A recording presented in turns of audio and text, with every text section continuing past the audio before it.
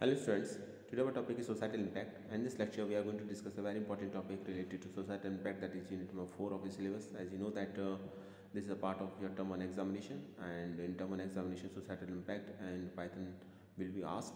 So in this lecture our main focus is discuss about the different types of software license, and we will discuss this topic in detail, as well as we will discuss a deleted portion of the societal impact, that is intellectual property right, in this syllabus also, in this video also. So let's start.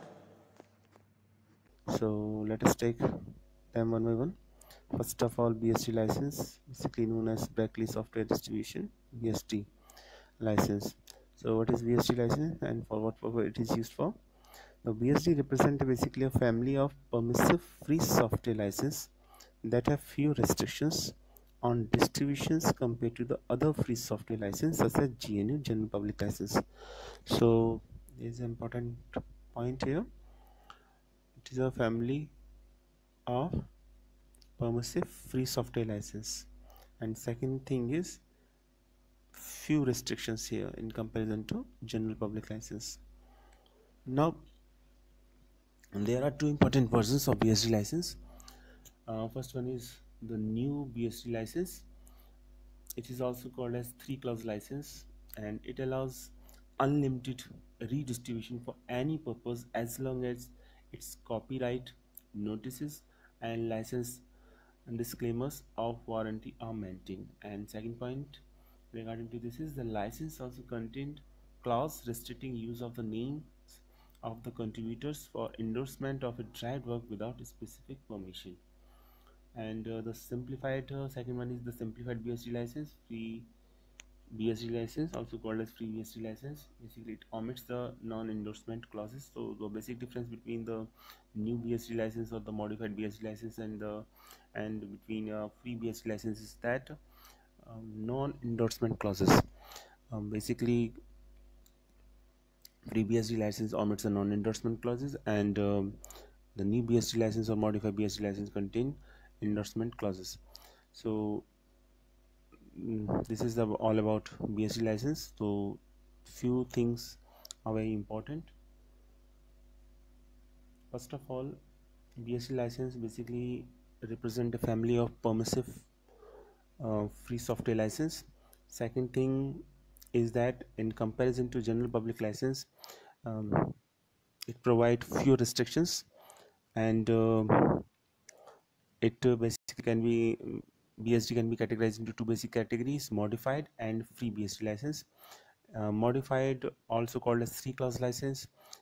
First one is that it allows unlimited distribution of any purpose as long as its copyright notices and warranty are maintained. And second important thing is that the license also contains a clause of restricting use of names of the contributors for endorsement of a derived work. So, and the second is the simplified BSD license, also called as free BSD license, which omits the non-endorsement clauses. So the difference between endorsement clause. Next is MIT license. MIT license basically the shortest and the probably broadest of all of the popular open source license, and it is the least restrictive open source license. And the basic provisions of this license, basically there are three basic provisions. First one is you can use, copy and modify the software however you want. Second thing, you can give the software for free or sell it. You have no restrictions on how to distribute it. And second thing, the only restriction is that it be accompanied by the license agreement. So these are the three important points regarding to MIT license. First one is you can use, copy and modify the software however you want. Second is you can give the software away for free or sell it. There is a little bit spelling mistake in second point. Second point is you can give the software away for free or sell it, and you have no restriction on how to distribute it. And third point is the only restriction is that it be accompanied by the license agreement. And third license is Apache license. So the Apache's license basically grants a number of rights to users. These rights can be applied to both copyright and patent. And the basic features of Apache license are: first one is rights are perpetual. That means once granted, you can continue to use them forever. It means for lifetime. Second thing is rights are worldwide. So rights are worldwide. It means if the rights are granted in one country, then they are be granted in all other countries. Next point is rights are granted for no fee or royalty. So there is upfront uses free, no per uses fee or any other basic rather either. And the third is rights are non-exclusive. It means you cannot the sole license, and other can also use the license worked. And last point regarding to Apache license are rights are irrevocable. It means no one can take these rights away once they are granted. So these are the some important points regarding to the Apache license.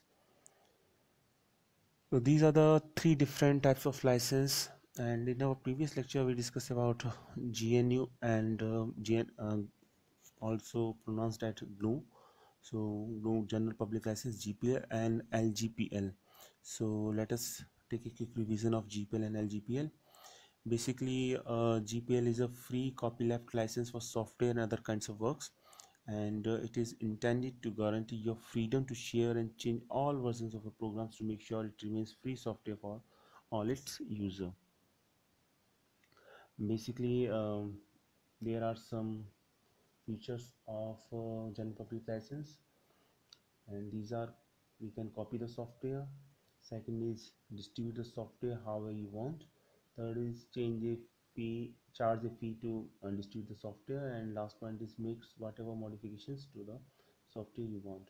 So these are the four basic or important characteristics of general public license.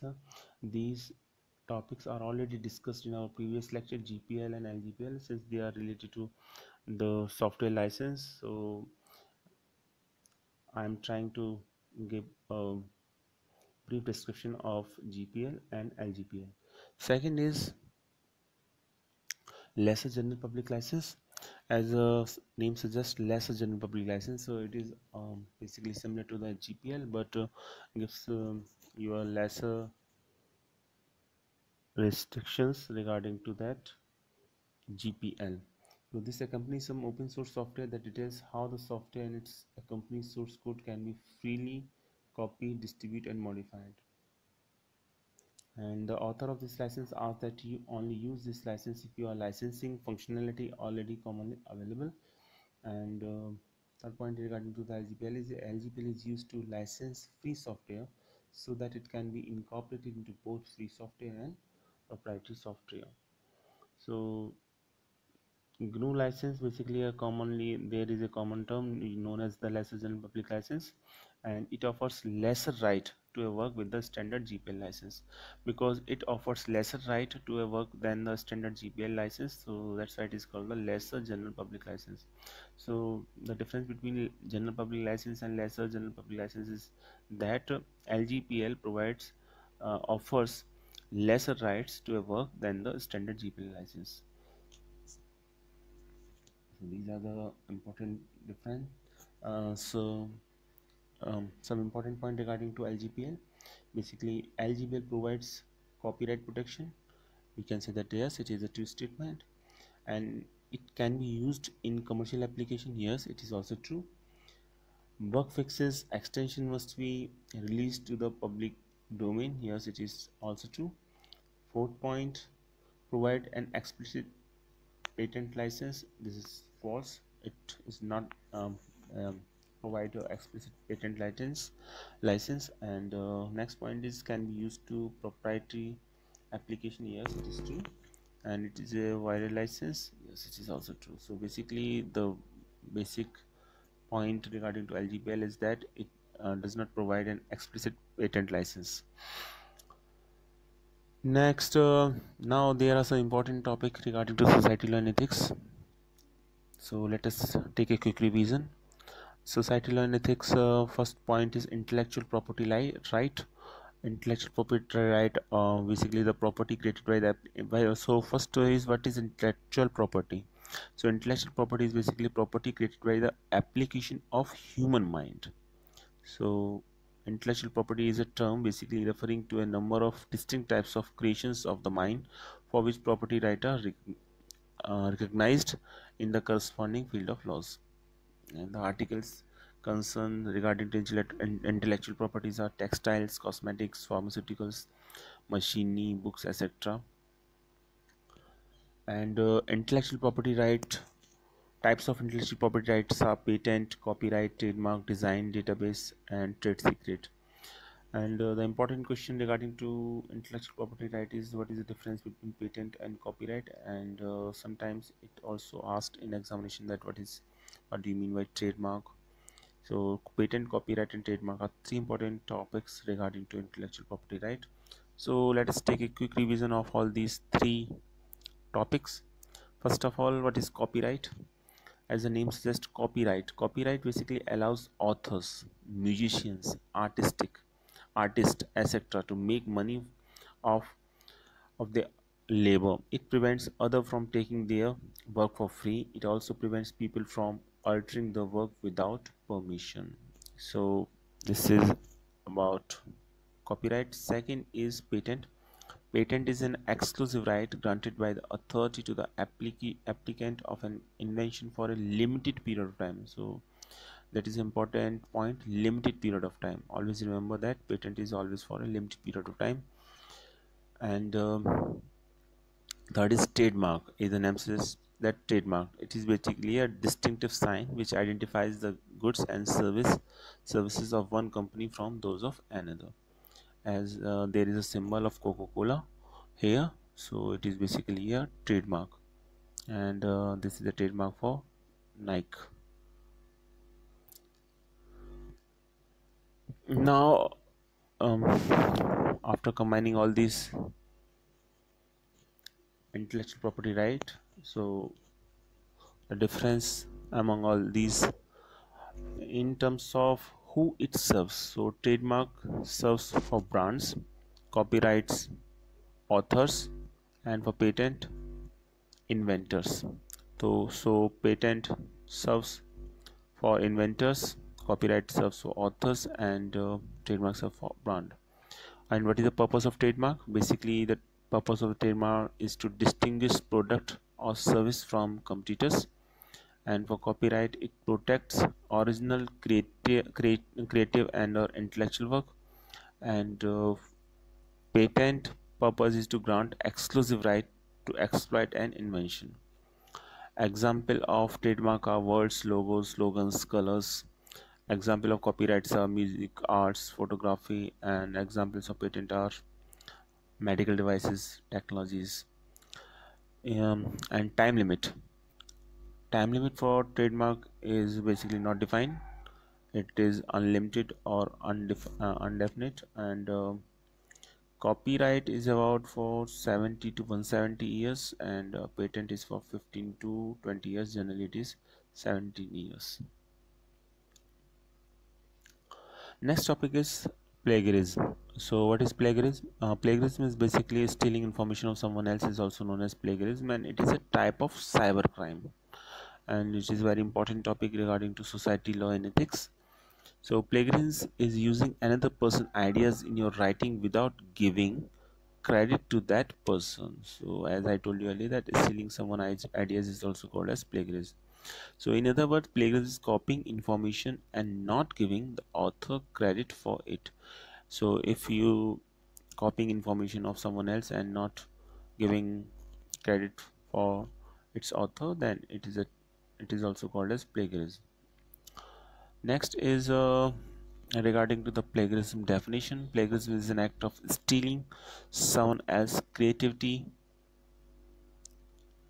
ideas, or language, and it is considered to be a cheating and a corrupt act. In advanced countries with high standard of education, plagiarism is considered to be an academic crime, and but it offers goes unnoticed in some countries, including Cambodia. So plagiarism is basically a cybercrime, and it involves stealing someone information without giving credit to its author. And in most of the countries, basically advanced countries, it is considered to be an academic crime, but in some countries, um, like Cambodia, it is not considered as a cybercrime.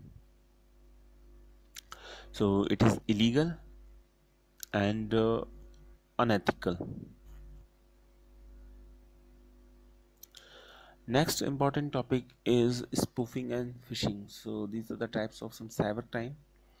So basically spoofing is a part of phishing. So what is phishing? In which hacker tries to steal the sensitive information of the user, and in spoofing, hackers try to steal the identity to act as another individual.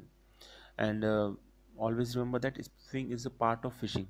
But if asked in examination what is the difference between spoofing and phishing, then you can specifically mention the difference between spoofing and phishing. So in phishing, hackers tries to steal the sensitive information of the user, and in spoofing, hackers tries to steal the identity to act as another individual. Second point is regarding to phishing is it is operated in a fraud manner, and in spoofing it does not require any fraud. In phishing, information is theft, but in spoofing, information is not theft, identity is theft. And in phishing, hackers tries to steal the sensitive information of the user, and in spoofing, hackers tries to steal the identity to act as another individual. And in phishing, it is operated in a fraud manner, and spoofing, it does not require any fraud. Next, phishing cannot be a part of the spoofing, and spoofing can be a part of the phishing. No, so that is the basic difference between spoofing and phishing. Spoofing can be a part of the phishing because in spoofing, basically there is identity theft, and in phishing, um, basically there is information theft. So we can say that spoofing can be a part of phishing. It is not essential that always spoofing is a part of phishing, but it can be a part of the phishing. But phishing cannot be a part of the spoofing because those two terms are different to each other. In phishing, there is a theft of information, and in spoofing, there is a theft of identity. So in identity theft, it may be possible that some information can also be theft, but in phishing, only the information is theft. So identity is not concerned about phishing. So phishing may be a part of, spoofing can be part of the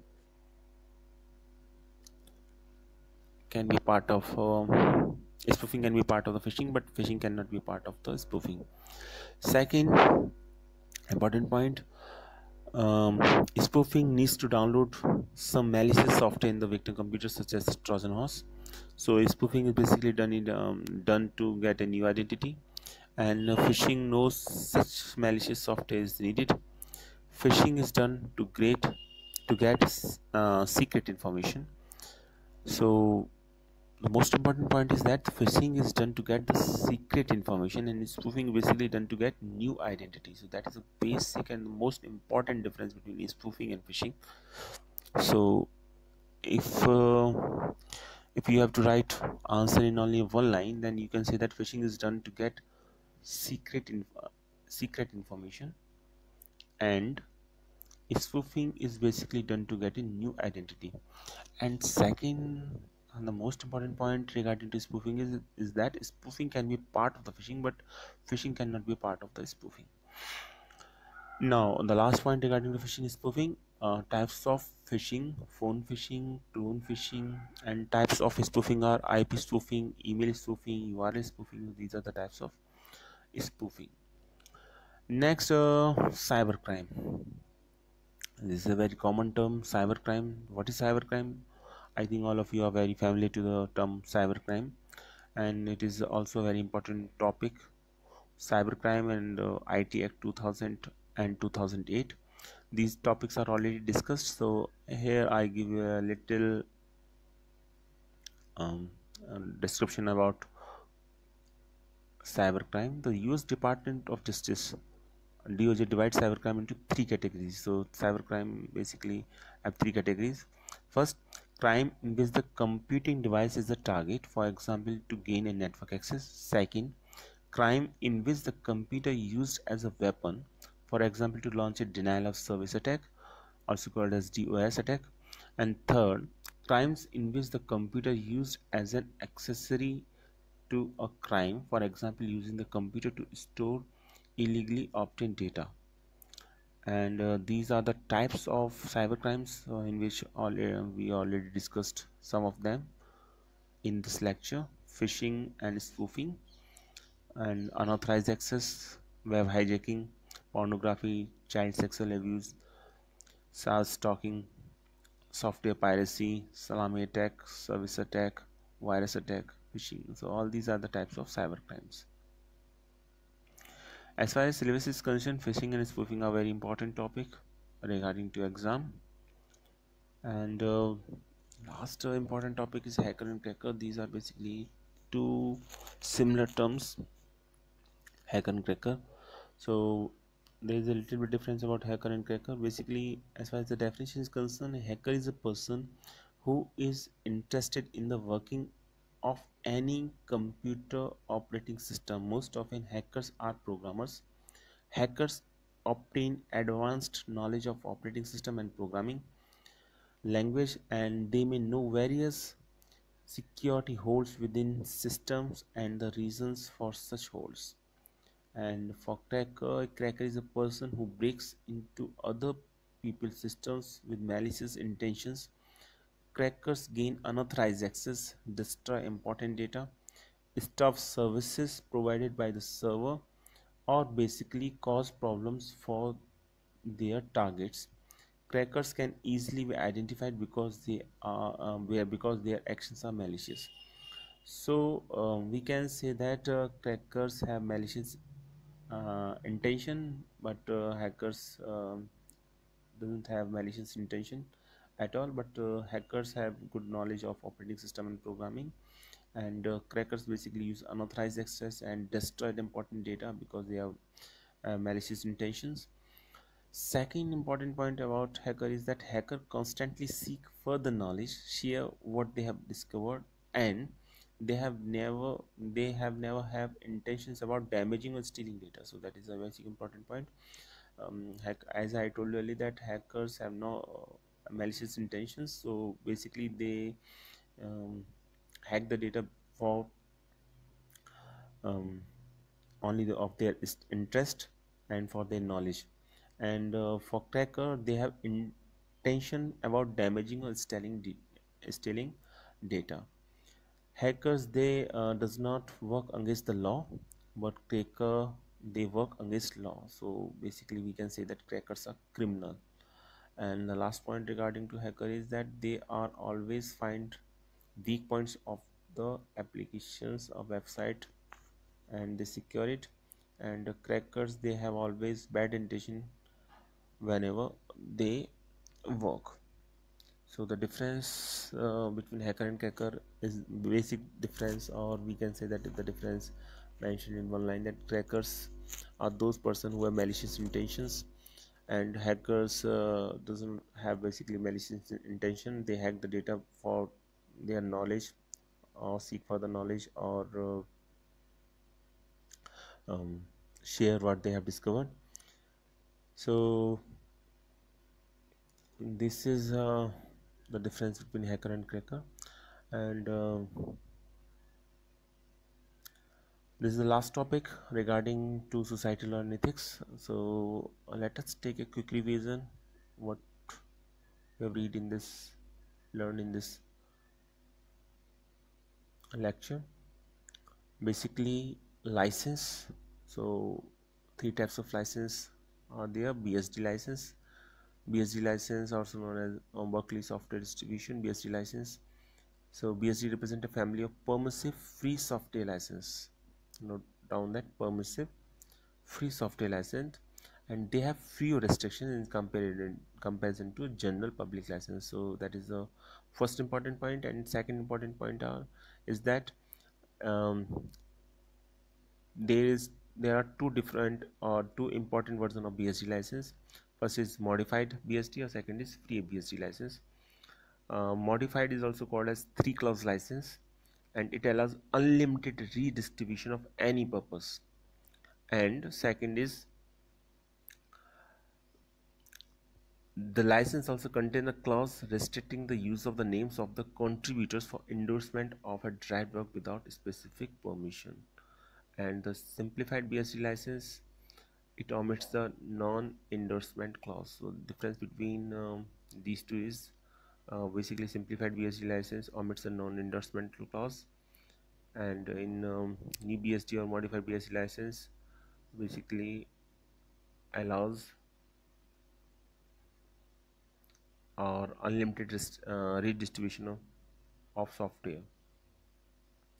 Second is MIT license. So MIT license basically is a least restrictive open source license, and in using MIT license you can use, copy and modify the software however you want. You can give the software for sell it, and the only restriction is that it is accompanied by the license agreement. As I told you that there is some spelling mistake in MIT license in point number 2. So point number 2, you can give the software away, for free or sell it. Third is Apache license. The Apache license grants a number of rights to users, and these rights can be applied to both copyright and patent. And rights regarding to Apache license are basically there are 5 rights, and as you see that in the only 4 are mentioned. First, rights are perpetual, means once granted you can continue to use them forever. Second, it's right are worldwide, so it is not written, rights are worldwide. You can note down worldwide. Rights are worldwide. And what is the meaning of this term? Rights are worldwide means it is a right. If the rights are granted in one country, then they are granted in all other countries. And second point is, rights are granted for no fees or royalty. Rights are non-exclusive. It means you cannot, the sole license other can also use the license work. And fourth is, rights are irrevocable, means no one can take right away once they are granted. General public license and lesser general public license are already discussed in our previous lectures. So the basic difference between general public license and lesser general public license is that lesser general public license basically offers less rights to a work than a standard GPL license, and a standard GPL license or general public license basically provides 4 types of functionality. You can copy the software, distribute the software however you want, charge a fees to distribute the software, and fourth is make whatever modifications to the software you want.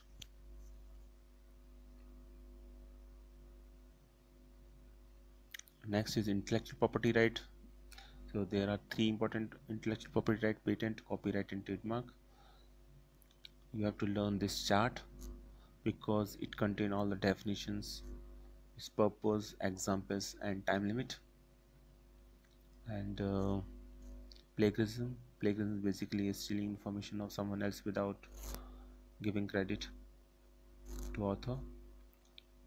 And spoofing and phishing basically hackers tries to steal the sensitive information, but in spoofing hackers basically tries to steal the identity. Spoofing can be a part of phishing, but phishing cannot be a part of spoofing. And third important point regarding to spoofing is that spoofing needs to download some malicious software in victim computer, but in phishing no such malicious software is needed. Next is cybercrime. Cybercrime basically the definition of cybercrime given by US Department of Justice, and contain 3 important points. First, cybercrimes are the times in which the computing device is the target, for example to gain network access. Second, times in which the computer is used as a weapon, for example launch of denial of service attack. And third is crimes in which the computer is used as an accessory to a crime. So these are some types of cybercrime: phishing, cyber stalking, salami attack, pornography, web hijacking, unauthorized access, virus attacks, service attacks, child sexual abuse. These are the types of cyber crimes. And hacker and crackers, basically the difference between hacker and cracker is that cracker is a person who breaks into the other people's system with malicious intentions, but hackers have no malicious intention. So only the difference between hacker and crackers, if we want to say in one line, that intention: crackers have malicious intentions, or but hackers don't have any malicious intention. They basically hack data for their knowledge, and they are not basically try to damage or stealing data, not trying to damage or stealing data. So these are the difference between hackers and crackers. Thank you for watching this video.